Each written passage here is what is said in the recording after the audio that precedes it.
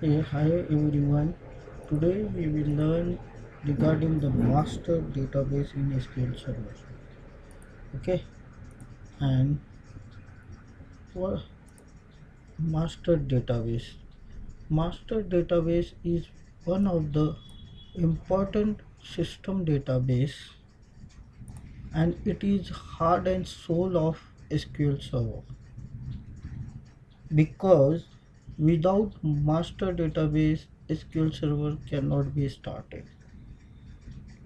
Okay, and master database has a system tables that keep track of SQL Server installation and all other database information that are subsequently created.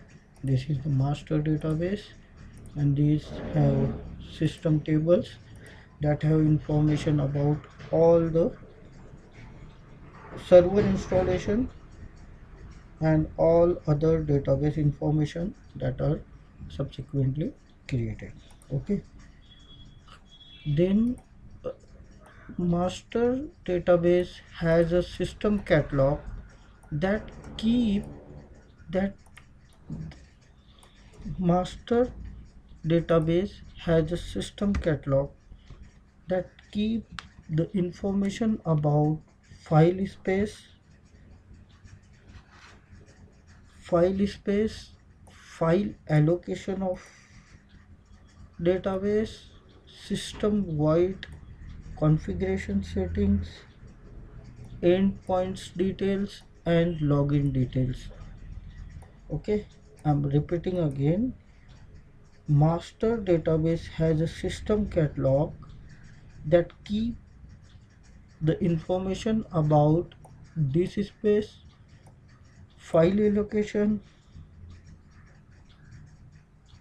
system wide configuration settings, endpoints, and login accounts.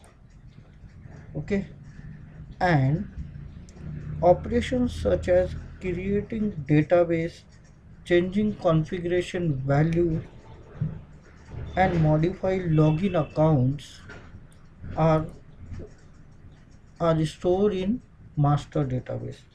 So we should always take a backup of master database. Okay. As I said, if there is no master database, then SQL Server cannot be started. Okay, and master database MDF file name is master data file name is master.mdf and log file name is mast.log.ldf. Let's see, this is my data files. It's called master.mdf file and log file mast.log.ldf file. Okay, default master database default recovery model of master database is simple, and you can change it from simple to full or bulk. Okay, now it is just simple. If I am going to change alter database name master set recovery, you can change it to simple to full. Okay, you can check that. You can, by default it's simple recovery model, but afterward you can change it simple to full. Okay, now master database, you cannot drop, rename and change the ownership of master database. I just run the query. I'm trying to drop master database name, drop, sorry, drop database name master cannot drop the master database because it is in system database. Okay, now you cannot rename it as it is same. It gives the error that system database cannot be renamed, and you cannot change the ownership. Means it default it is by SA owner. The master database owner is SA. If you want to change the ownership of any other user or login, then SQL Server does not allow the change the ownership of master. That is said cannot change the owner of master tenant.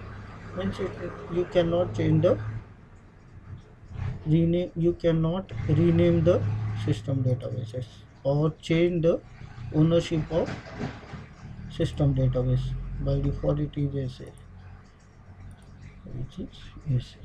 Okay, and you cannot you cannot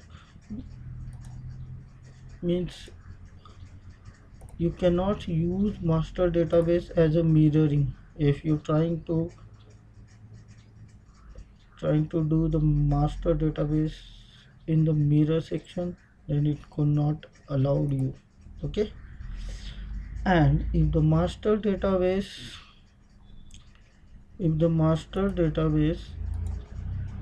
task and there is no if the master database is corrupted, then you need to rebuild the master database and then restore with latest backup. Okay, this is about the master database. Okay, thank you for watching this video.